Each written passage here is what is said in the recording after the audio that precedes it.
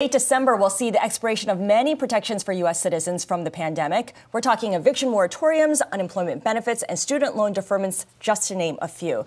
And this is all being handled during an uneasy transition from the Trump to the Biden administration. We're joined now by Henrietta Treyz. She is Director of Economic Policy Research at Veda Partners to discuss what this looks like for for Washington. Henrietta, thank you so much for joining us.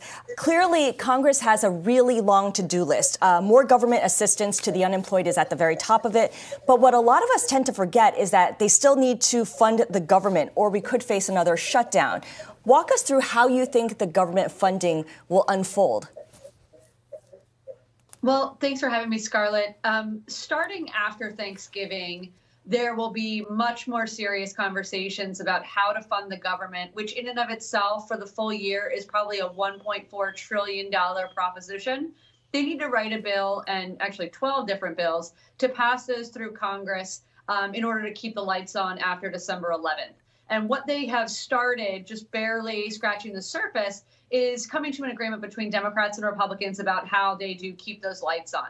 And the interesting thing for investors is that this is obviously a must-pass piece of legislation. No one wants to shut the government down going into a second wave of the coronavirus pandemic, the holiday season, and 2 Senate races up in Georgia on January 5th. So this is the quintessential definition of a must-pass piece of legislation in Washington.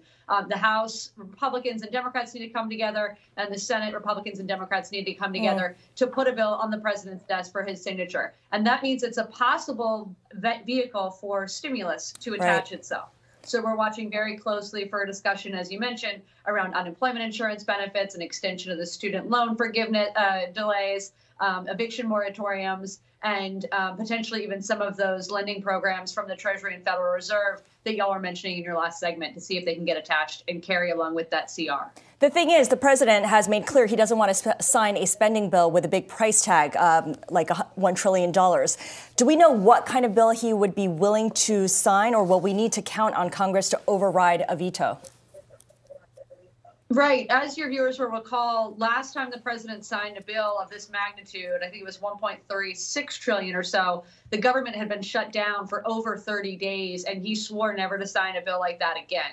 So what they're going to do instead is just break it up into tiny pieces, and ultimately the final number will be the same, but it'll be a more digestible bite. So instead of passing one big $1.4 trillion package, they'll break it up into the 12 different bills.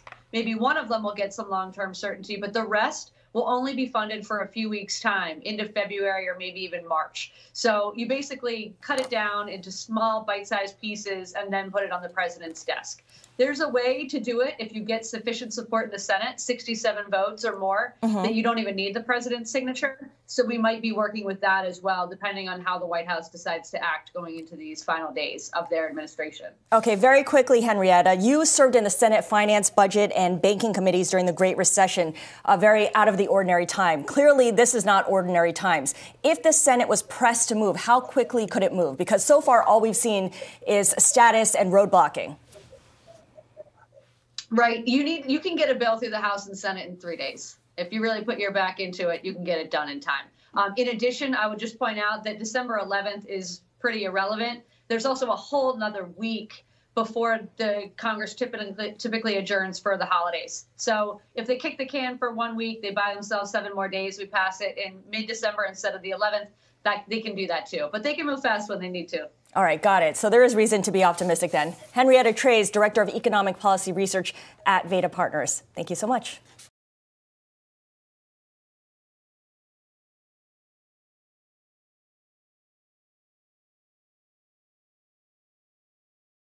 The biggest stories the moment they happen from around the globe. Subscribe to Bloomberg Quicktake now for insight in an instant.